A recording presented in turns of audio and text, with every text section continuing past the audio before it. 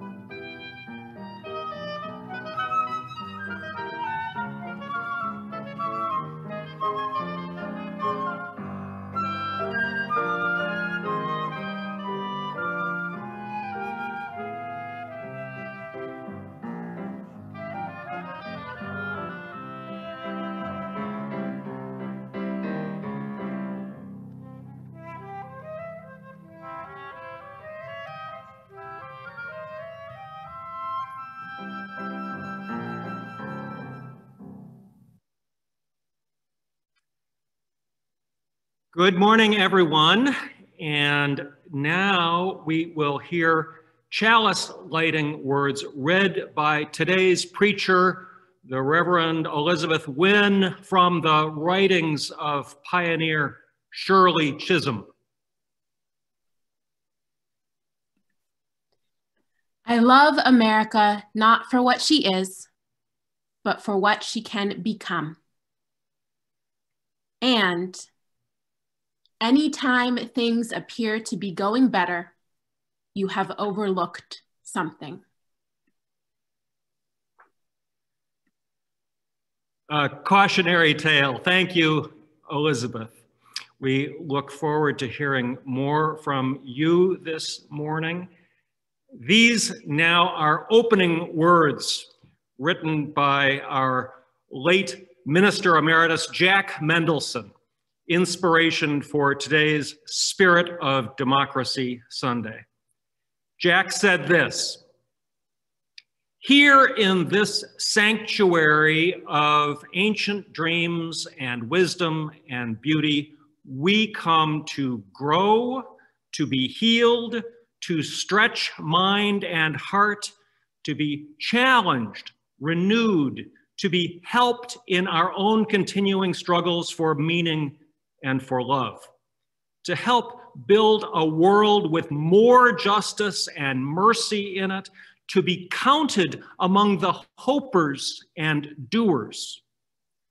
In the face of cynicism, darkness, brutality around us and within, we seek to align ourselves with a living community that would affirm rather than despair, that would think and act rather than simply adjust and succumb. Here we invite the spirit of our own humanity and the healing powers under, around, through, and beyond it to give us the nerve and grace, the toughness and sensitivity to search out the truth that frees and the life that maketh all things new. Again, good morning, everyone. I am not yet confident that all things now are new, but in recent days, at least some things have been madeth new. And in this parched time, we are thankful for every bit of refreshment that cometh our way. Welcome if you're here for the very first time, or if you have been here pretty much forever. And if you're new, please say hi in the chat or go to our webpage at uubedford.org and just like Willie Mays, say hey, say hey. Announcements. This Tuesday at 7:30, there will be a discussion of Naomi Klein's book, On Fire, The Burning Case for a Green New Deal. The Zoom link can be found in our newsletter. There will not be a book discussion today, but come on Tuesday, whether or not you've read the book. That is the kind of book discussion I like. Today is also the debut of a closed captioning system called REV, R-E-V, on Zoom.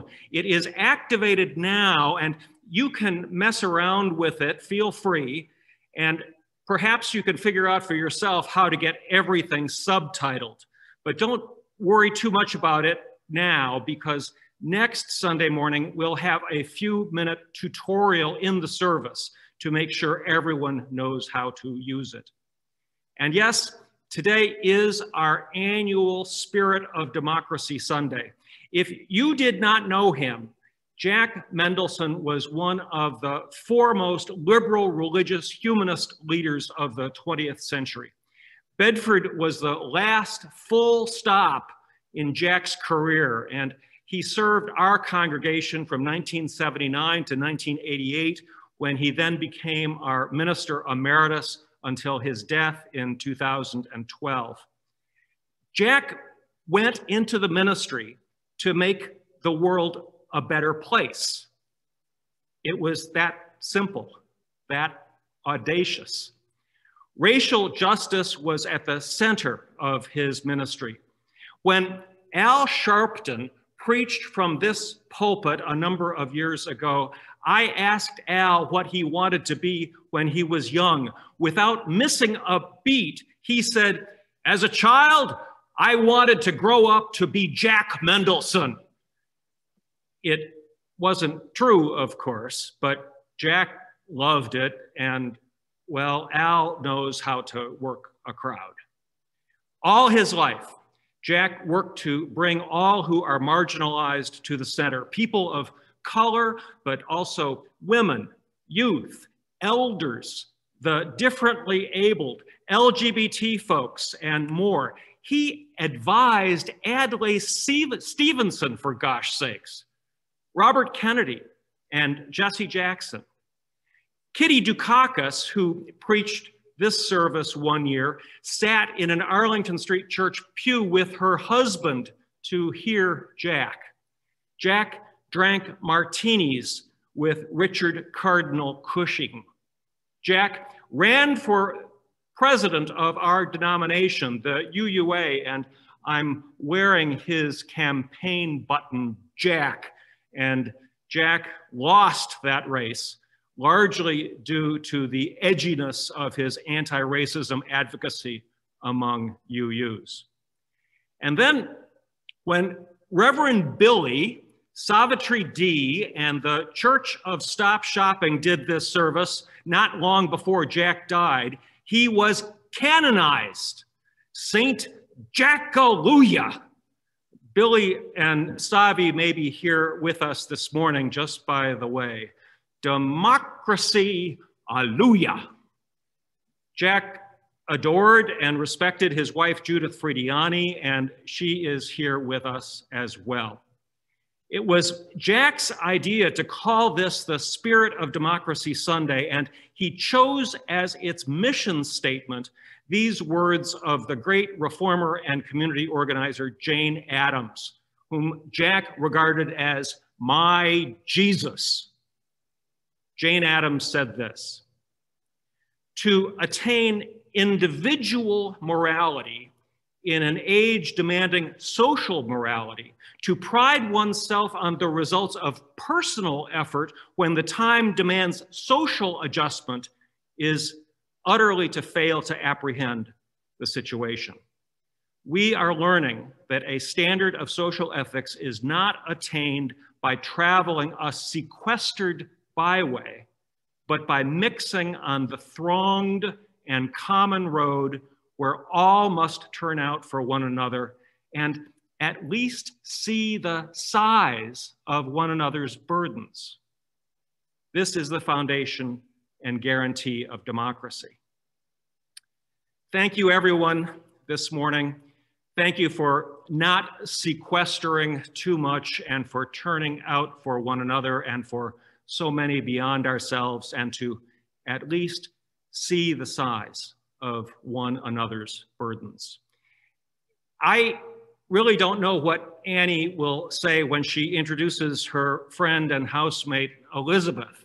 So I want to say that I asked Elizabeth to preach today, not just because she's a former student of Judith's at Harvard, and not just because she and I were arrested together at a West Roxbury pipeline protest, but most especially because I believe Elizabeth is one of the most inspiring, compelling, and prophetic voices in our movement today.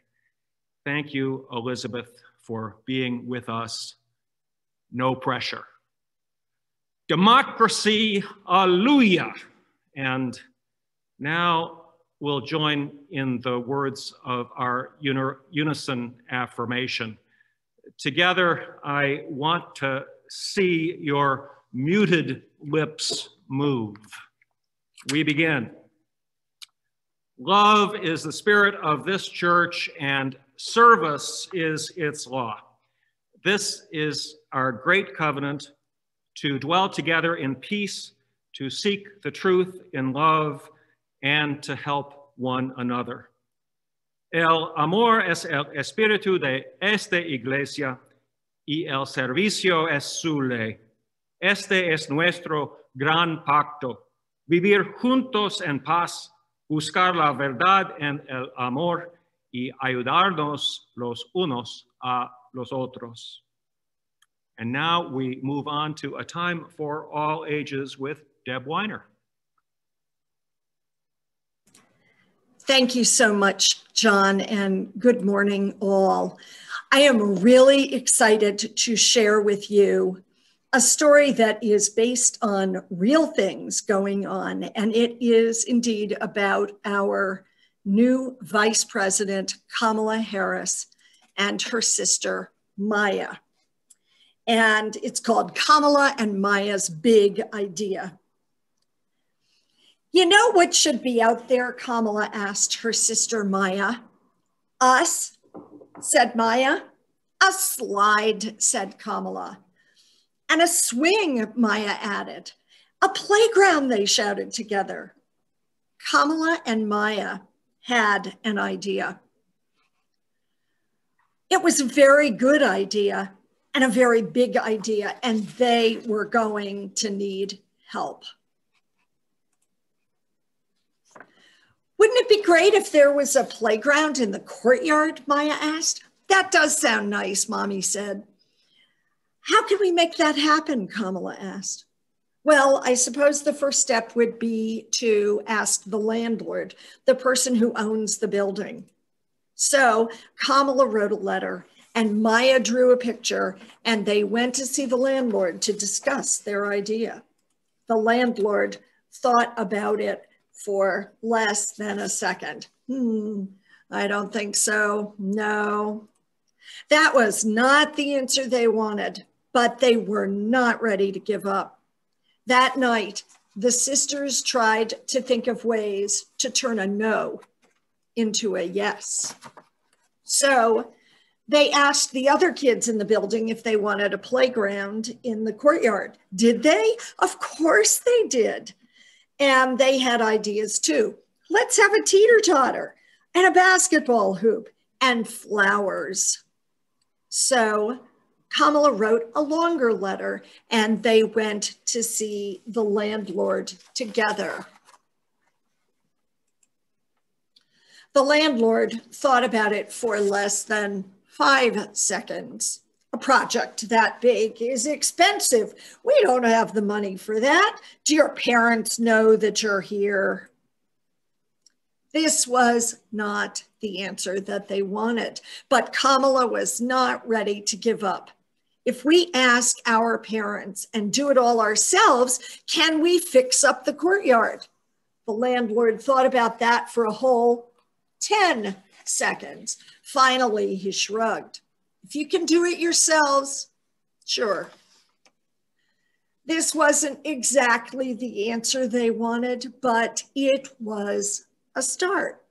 The kids all spoke to their parents about their ideas for the courtyard. They hung up posters and they knocked on neighbors' doors, but they got the same answers from everyone. I'm sorry. Wow, that is a big job. Wish I could help. Which they knew meant no, no, no. But then Mr. Green stopped to talk. I work in construction. Maybe I could get some scrap lumber and some sand for a sandbox. Really, Kamala said. Yes, exclaimed Maya. Okay, I'll try. It wasn't a yes, but right now, maybe was the sweetest word they had ever heard. Maybe gave them hope. The next weekend, maybe turned into yes. The kids all helped to measure, and Mr. Green cut the boards. Then they sanded and they hammered and they sanded some more. And then came the actual sand. They were all thanking Mr. Green when Ms. Lopez stopped to talk. I work at a garage. Maybe they have an extra tire for a teeter-totter. Another maybe. Well, in the weeks that followed, lots of I don't knows turned into maybes and yeses. No one could do everything, but everyone could do something. Kamala and Maya wanted everyone to celebrate the new playground, so they made another big poster inviting their neighbors to a potluck party. There were hot dogs and hummus, spicy chicken and potato salad, strawberries and brownies, and lemonade. Mrs. Flores set up a sprinkler for the kids to run through, and Mr. Green brought the music. Kamala admired the new playground, but she noticed that there was still one thing missing. No one knew how to make a slide, but Ms. Flores knew where they might buy one. I teach at Emerson Elementary and they are redoing their playground. Maybe we could buy the old slide. This was a different kind of maybe. How can we afford that? Maybe. But now everyone was trying to find a way to turn maybe into yes. These brownies are delicious. Maybe we could have a bake sale. We can all bring toys and books and have a sidewalk sale. No one could do everything, but everyone could contribute something.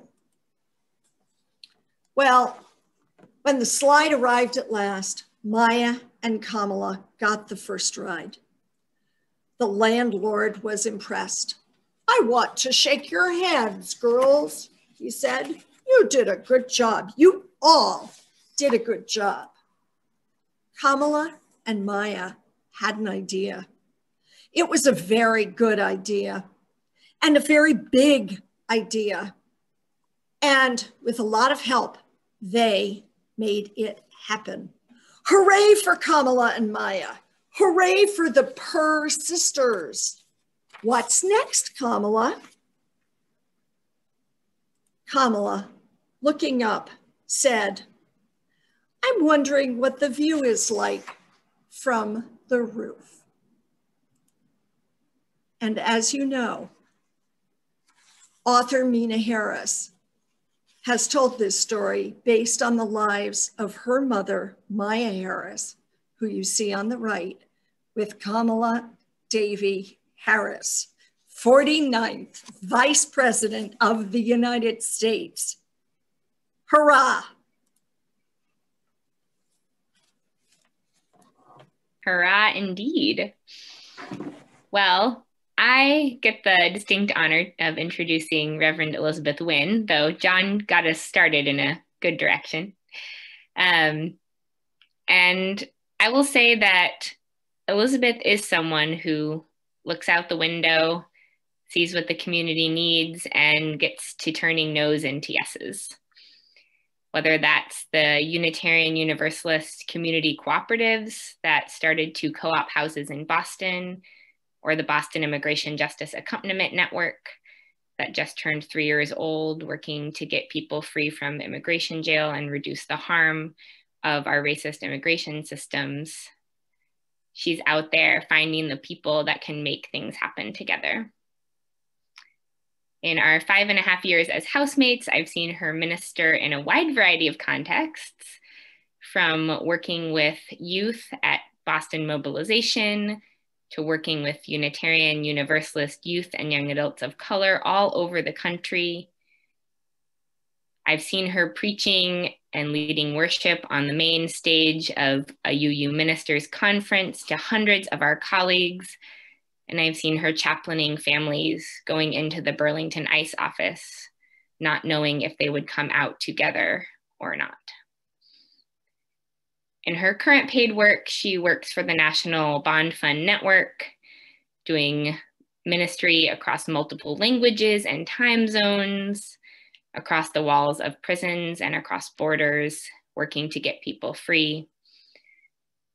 And wherever she goes, she's always building relationships, bringing a fierce commitment to doing what is right, what is just and liberating, and usually feeding people. And it's always delicious, even when it's made from the scraps of the CSA that no one wanted to cook with that she found in the bottom drawer of the fridge, because we don't waste food at our house. That is not right or liberating. So with that, I will pass it over to Elizabeth, who will be introducing our musical interlude for us. Thank you, Annie, for that very warm introduction, and John as well. It is truly an honor and very humbling to be with you all this morning for all of the reasons that you all know so well. Our musical interlude is Sing Out, March On by Joshua Campbell.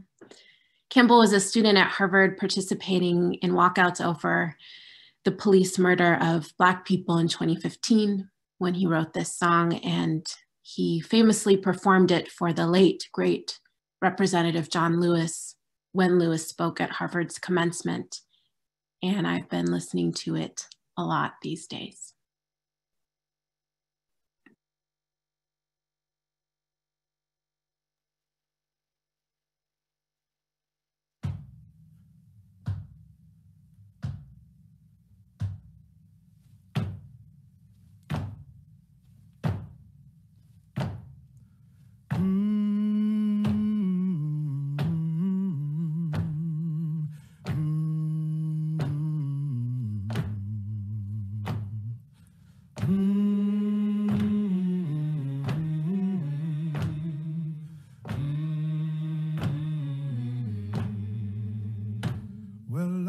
marched through the storm, and I marched through the rain, and I marched through some sickness and some heartache and pain.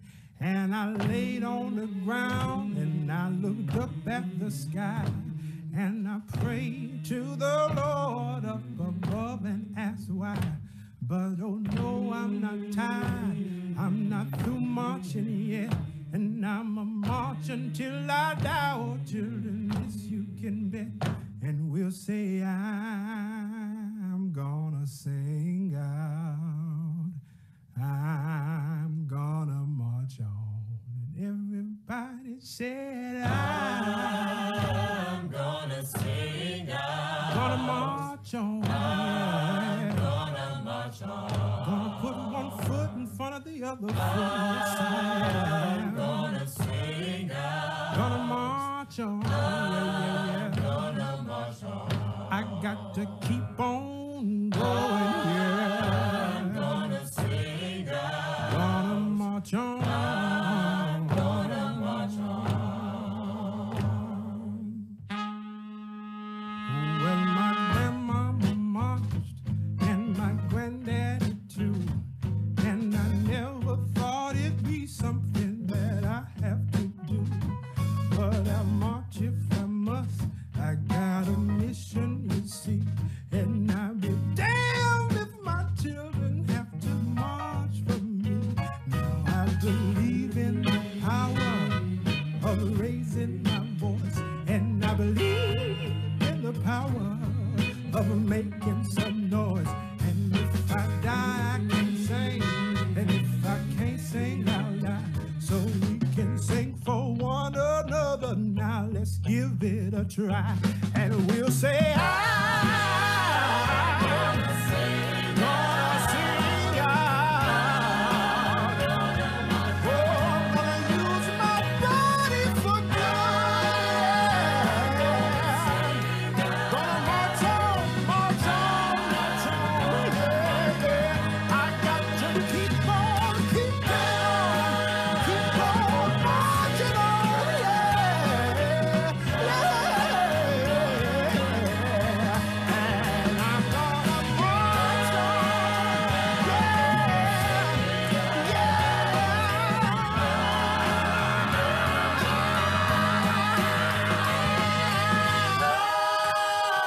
I'm gonna sing, oh, gonna sing out, yeah. Oh, I got to keep on, keep on. Yeah, yeah, yeah, yeah, yeah, yeah.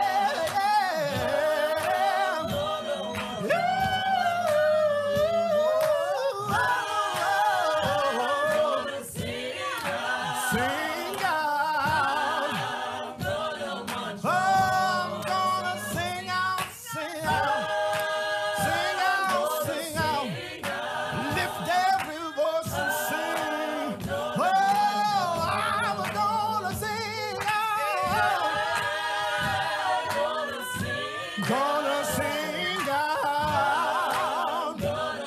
Oh, oh, oh, oh, I'm gonna sing out, and I'm gonna march on.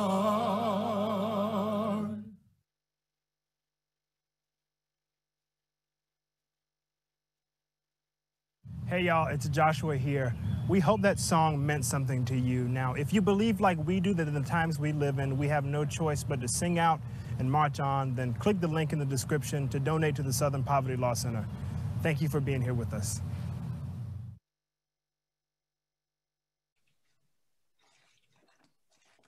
Invite you to join in the spirit of prayer. Taking a big breath in if you can. Sensing the love that radiates out, that connects us to each other. Spirit of love and justice, of loneliness and loss and worry and sickness, addiction, aging, brokenheartedness. May we find a way forward, grieving our losses, and honoring all that is to come. May we also honor new life, healing, connection, transformation, all that we're learning, all that is growing. And on this Spirit of Democracy Sunday, we give thanks for all protectors of democracy and fairness and justice through the ages. We give thanks to Mendelssohn and Chisholm and Abrams and those more ancient and newer. Give us and them the strength to practice wide welcome to all who want a world where we all thrive, and the deep integrity to never compromise on what our people deserve. Give us wide welcome, deep integrity, ways forward. Amen, and may it be so.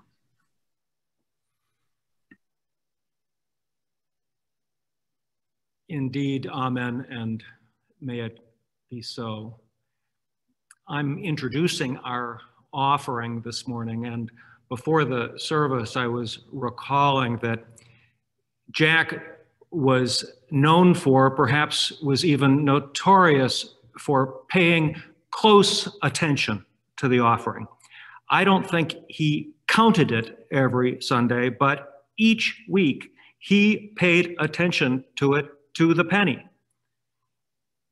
I don't do that, but I wouldn't want you to think I don't care. I do care. And what we do in the offering makes what we do possible in so many ways. I particularly want to call your attention in the order of service. I believe there is a list of those who have contributed to the Spirit of Democracy Fund, and this special Sunday is made possible by special contributions to that fund, and we're grateful for those over the many years who have contributed. You can always send a check to the church and take note that it is for the Spirit of Democracy Fund. Also, there is in our online giving platform, Give Plus, a special box so that you may check the box and contribute to the church generally, but you may also check the box and give in particular to the Spirit of Democracy Fund. That's the Give Plus button on our web page. So with that, I say, as ever, freely we have received, freely give for the good work of this congregation in this wide, windy world. Our offering will now gratefully be received.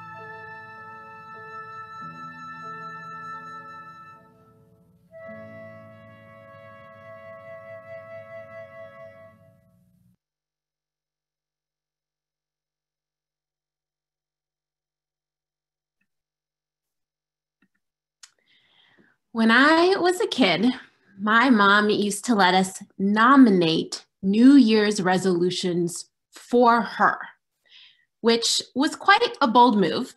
She was very clear that she would not necessarily adopt our proposed resolutions, but that she was very curious to hear them and would take them into consideration. One year, I famously told her that my resolution for her was no more church meetings. My childhood was full of staying after church on Sunday afternoons while my mom went to this religious education committee meeting or that, while I wandered the halls of Tennessee Valley Unitarian Universalist Church where I grew up, scavenging for snacks and entertainment.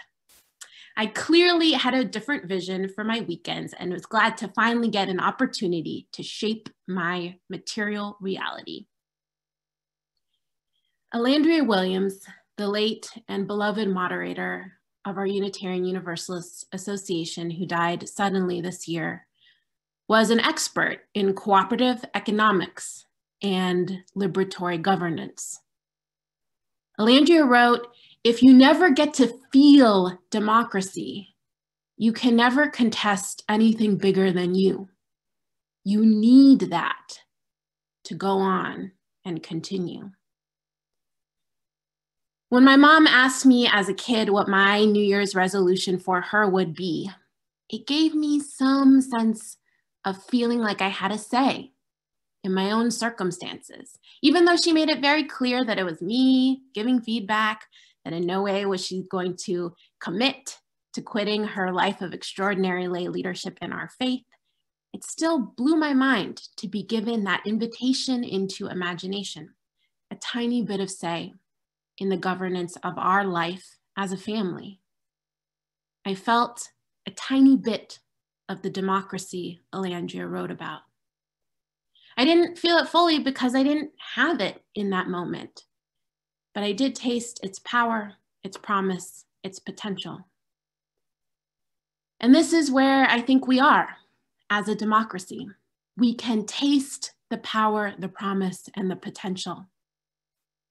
And what we live with is so much less. And to Alandria's point, if so many of us never feel that we have the power to shape our own lives, it can be very hard to feel like we can shape the lives of our communities, our counties, this country. And we may also not even be sure that a democracy fully realized is even the most just system of governance. This week, amongst the many symbols of our potential and power and the inadequacies of our current democracy, Annie's 5-year-old decided that her favorite thing was to chant, "This is what democracy looks like, pose." We have no idea where this came from, or we sort of do. Maybe it came from music class on Zoom kindergarten. But it reminded me that of the many times that I have chanted, "This is what democracy looks like" at a protest, I've always felt the dissonance, because usually what was happening in that moment was anything but democracy or a just system of governance. In the streets for Black Lives Matter, protesting the violence of policing, in a world where the people most policed have the least power to shape policing. At immigration court, protesting immigration policies, where undocumented people most impacted by those very policies cannot vote in the electoral processes that supposedly shape those policies. In Dewey Square in Boston, as part of the Occupy movement for economic justice, in a political system where being wealthy allows you more power than almost anything else to shape economic policy. Now, of course, it could be said that the protest itself, that is supposed to be the part that feels like democracy. But I have to say that I don't think freedom to protest as part of a strong and good but I have to say that I think the freedom to protest an undemocratic government is still not the full democracy that we need and deserve. And an inauguration of a president that many people voted for and many did not, while 11 million undocumented people could not, while a racist electoral college system, voter suppression, gerrymandering, big money in politics, all of these things rage on, is not the fullest democracy we need or deserve. And a system of governance striving for democracy, but with the enslavement of Black people, the denial of the vote to anyone except white wealthy men, and genocide and the stealing of land of Native nations at its center, may not be the system that will serve liberation for the most of us. The inaugural poet Amanda Gorman writes, "Somehow we weathered and witnessed a nation that isn't broken, but simply unfinished." We are, I think, very broken and unfinished in this country and in many others. In the wider world, we are so very unfinished. We are less than 75 years, even fewer, from independence, from colonialism for many nations. Less than 50 from the end of the Cold War. Our global experiments in systems of economics and governance are babies in the arc of human existence. And I do not know the one way that will bring the most surviving and thriving to the most people on this planet. But I do know that there are many ways to move forward, and that we're in a long legacy of freedom fighters and rabble-rousers that reach back to peasants and serfs who dreamed of owning their own land, their own means of production, to farm for themselves and not a king, with many, many stops along the way. Roman assemblies and tea parties and revolutions for independence, and last week. What we need, regardless of what it's called, is just governance and the power for all people to shape our material realities. Campbell's words from our song: "I marched through the storm and I marched through the rain. I marched through some sickness and heartache and pain. I laid on that ground, looked up at the sky, and prayed to the Lord above and asked why. But I'm not tired. I'm not through marching yet. We'll march till we die. This we can bet. We'll sing out. We'll march on." Shirley Chisholm, who became the first Black woman elected to the United States Congress in 1968 and the first Black candidate for a major party's nomination for president, said those two things: "I love America not for what she is, but for what she can become. And anytime things appear to be going better, we have overlooked something." And she is right, both. Broken and unfinished, becoming and also not yet better. From our time for all ages, we are maybes trying to figure out how to turn into yeses. Our ancestors marched and maybe also were marched against. And many of us, we may wish that it was not something that we would have to do or our children would have to do.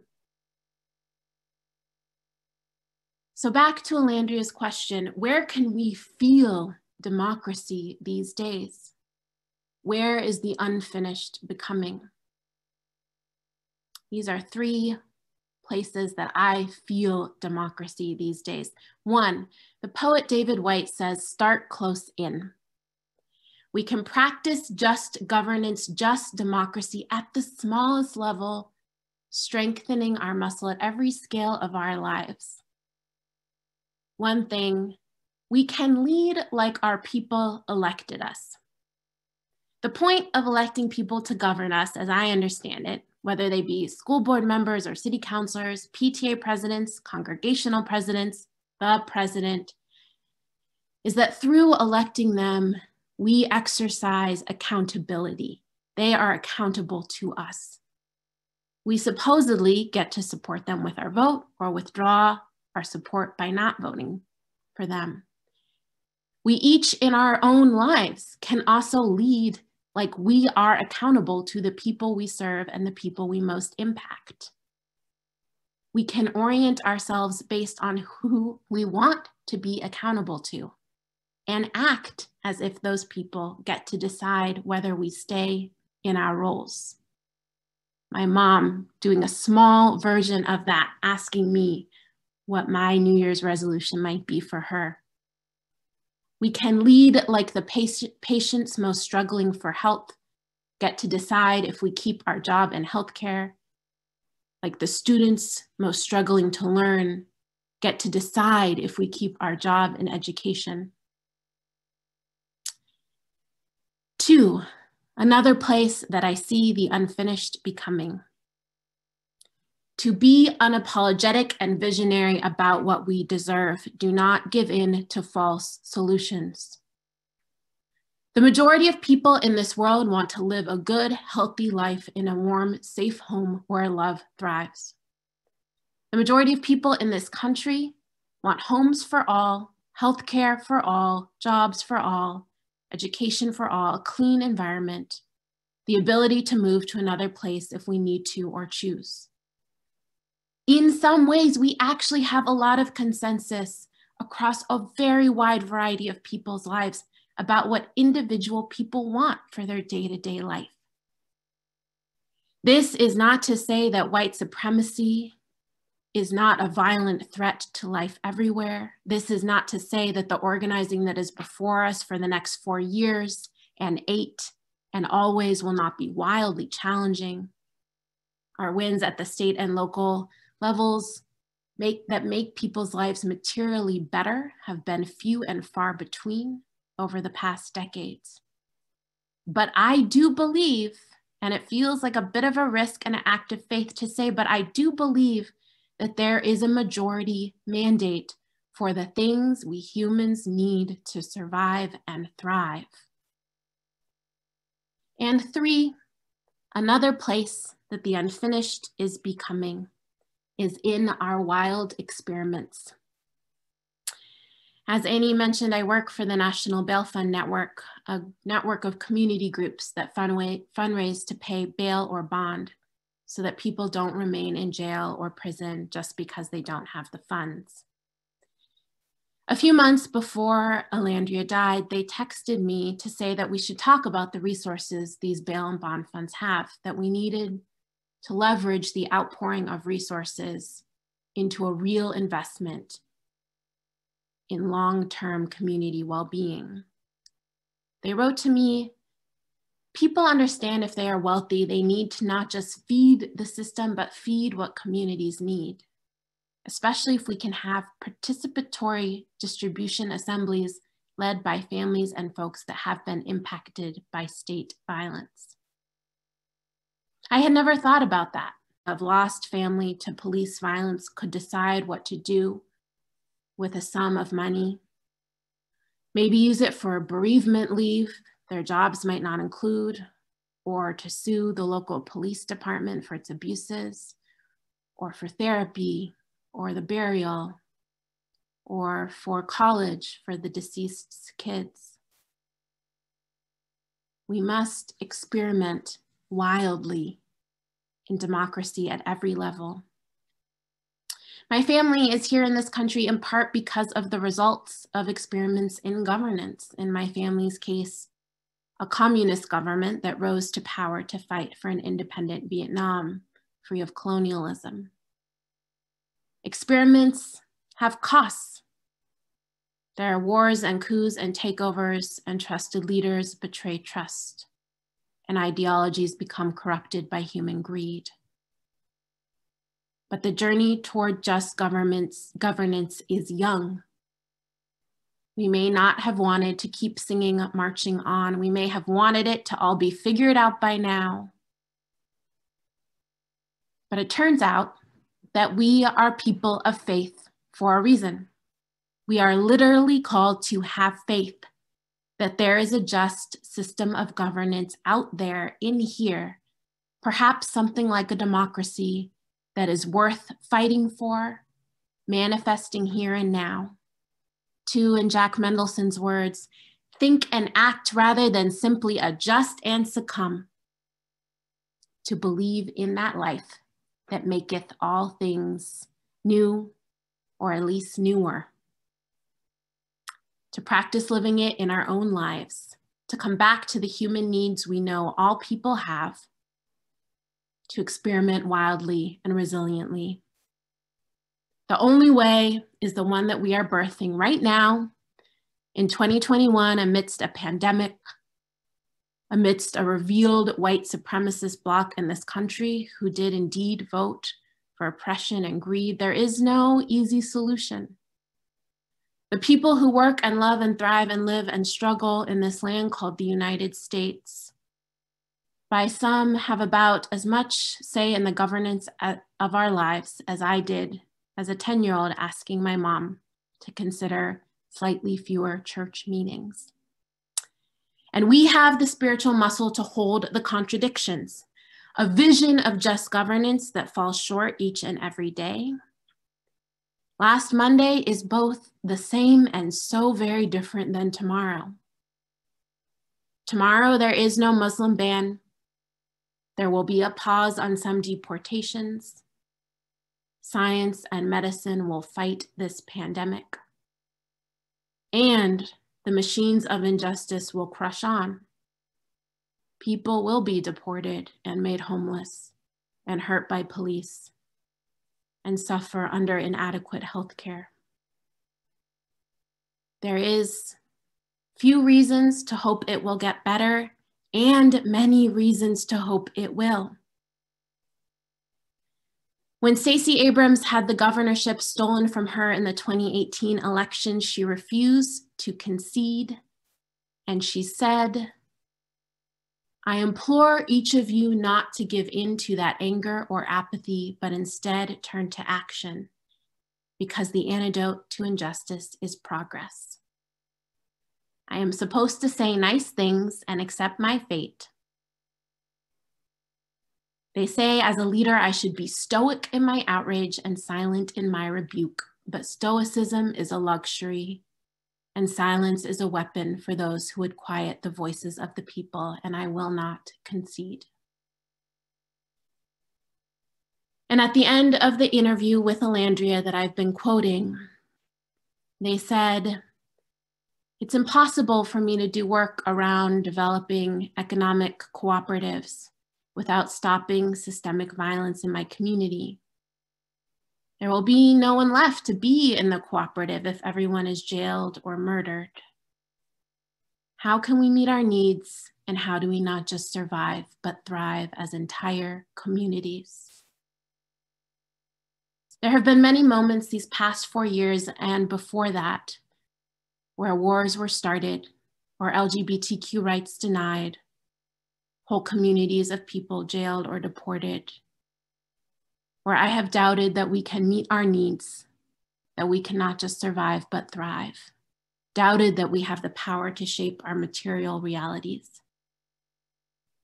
But always, from somewhere, the wisdom of Shirley Chisholm and Stacey Abrams and Amanda Gorman has come. Do not concede. I love America not for what she is, but for what she can become. It is broken and unfinished.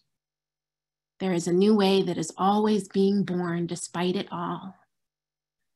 Oh no, I'm not tired. We're not through marching yet. We're gonna sing out.